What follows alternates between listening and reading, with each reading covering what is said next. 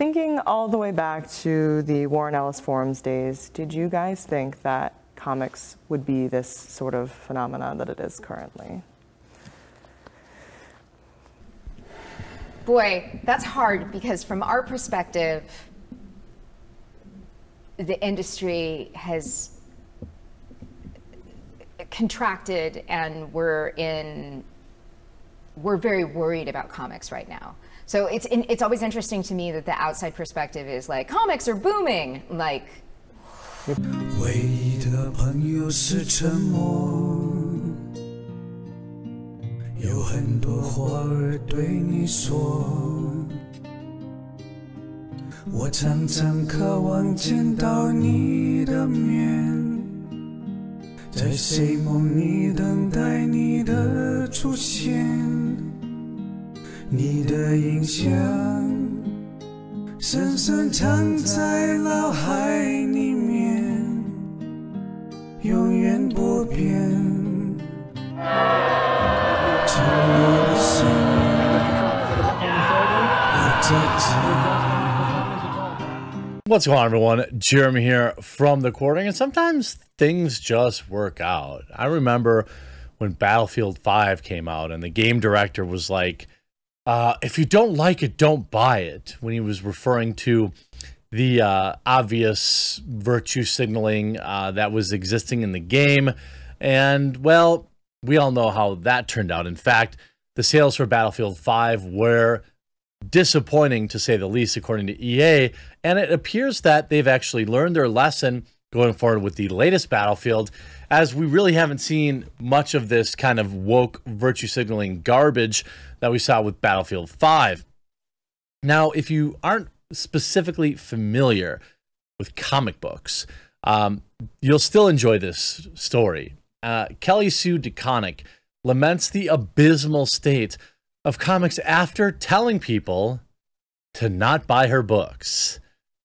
This is via Bounding into Comics. Former Captain Marvel writer lamented that the state of the comic book industry after previously telling people to not buy her books. If you remember, this was a video on Sci-Fi. Comics are politics, Kelly Sue DeConnick in conversation with Sci-Fi Wire. Let's see how this turned out. Going back to October of 2017, a video that received a whopping 200 upvotes to 3,000 downvotes. This is what I'm talking about. Like, when you get off of Twitter and you start talking to regular folks, you realize pretty quickly that, yeah, it seems really loud, and it seems like a lot of people are in this whole, like, everything's political band camp that exists on Twitter. You go to YouTube, and it's exactly the opposite. There's absolutely no support for this. If you look at some of these comments, this is exactly why manga is outselling comics in the US and globally. He cares about the people who weren't born with privilege he was born with. I'm sorry, did I miss something? I didn't remember Captain America being born with super serum he has inside of him. 2017, don't buy my book. 2020, please buy my book. People are losing their jobs. Yes, problem solved. I won't buy your books. Well done. If you recall, DeConnick spoke to Sci-Fi Wire back in 2017, where she stated, "And if you don't like my politics, don't buy my book." Later in the interview, she added, "I'm going to make a book that I'm going to make, and if you don't want to read them, then don't read them." And I think that that's actually a fine position to have. I don't think that that is, excuse me, this is what a lot of people refer to as, again, consequence culture. I don't think that she should be forbidden from saying this, but I do think that you get what you deserve in terms of sales, in terms of pissing off your potential customers. When you spend too much time on Twitter, you think in your head that whatever you're doing, all this bashing of the male fandom and saying that there's all this stuff broken in comic books, you think that that's the right thing to say because it gets a lot of likes and retweets. But then you realize that oopsie doopsie poopsie, the people that actually did buy my books saw what I said and listened to me. DeConnick and her husband, Matt Fraction, were asked, did you think comics would be like this sort of phenomenon that it is currently? DeConnick answered, boy, it's a hard because from our perspective, the industry has contracted and we're very worried about comics right now. This is the latest interview from just a few days ago. So it's always interesting to me that outside perspectives is always comics are booming.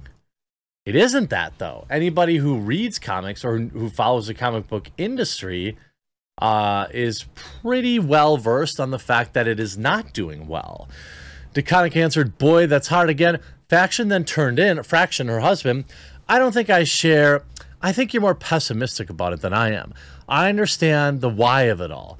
But I also feel like he would then go on to discuss how comic book merchandising has blown up and how The Walking Dead and Scott Pilgrim were the biggest presences at San Diego Comic-Con.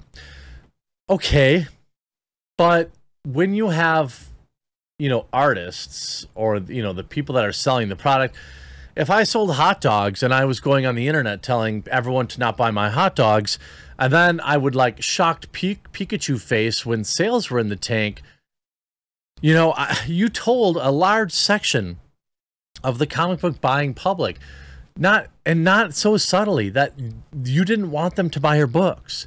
You spent all day yelling at them and berating them on Twitter, telling them that you were right and they were wrong, and that they shouldn't be following you because you wrote Spider-Man or Captain Marvel, that they should be following you because you want to talk about politics, because that's really what you want to talk about.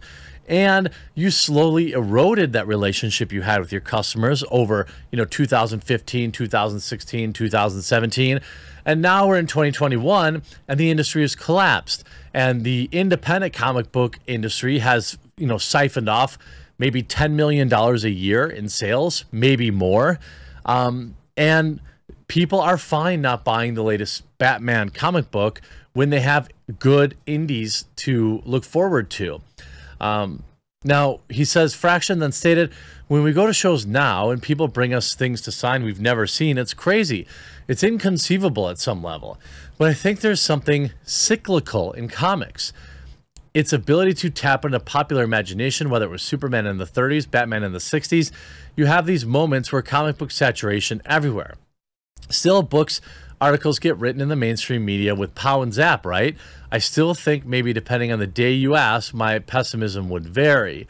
Well, I think that, you know, that's a valid point. There are cycles in terms of, you know, what's interesting and what's selling.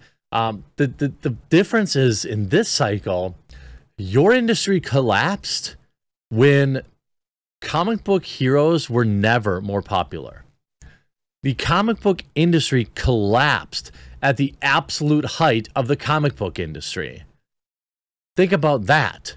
It's because the people selling the books have never been more accessible. And because they got so many Twitter followers and Facebook followers because of their work with books, like, you know, that people loved, they thought that suddenly people cared about their opinions on, you know, Donald Trump or, you know, other political issues. And while half of them, let's say roughly half, agreed, that's actually not even fair. To be honest, when you look at, excuse me, politically divisive posts, right? It isn't 50-50. It's like 30-30-30. You know, 10% of people, 30-30-30-10. 10% of the people don't care. 30% of the people are turned off, even if they agree with you by you talking about politics. And then you get 30% of people who agree with you, and then 30% of people who disagree with you. If you didn't discuss politics at all, you'd still have 100% of the audience that you had before you did. DeConnick would then lay out just how bad the shape of the comic book industry is in. I think I tend to be pretty optimistic, but this one I'm worried. I'm straight worried. When asked why, she responded, because stores are closing at a phenomenal rate. Independent comic book sales are down. Mainstream comic book sales are down, except for the top 3 or 5 books are up. Everything in the mid-list is way down. Numbers that used to be numbers that would get you canceled are now like, no, that's a hit. Independent books making back the cost of doing floppies is like names that should be able to do it no sweat and are going into the red on singles and not coming out until the trades, and that worries me. Well, this is a rod of your own making, isn't it?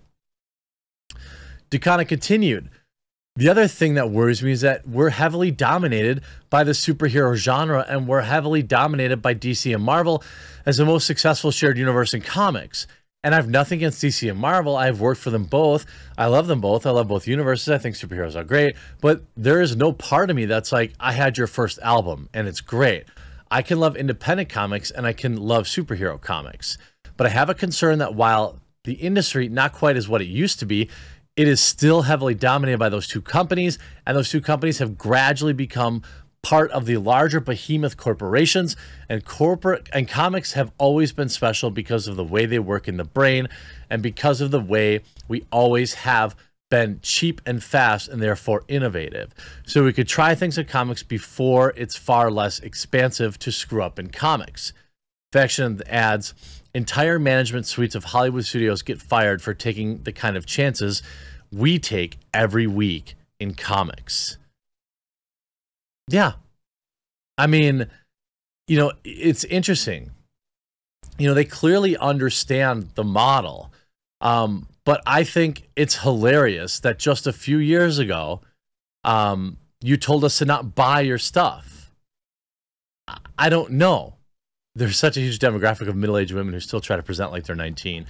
Yeah, I mean, in the way they talk, in the way that they dress, I think it's hilarious to me. But in the end of the day, you get what you deserve. I hope you enjoyed this video. We'll talk to you again real soon.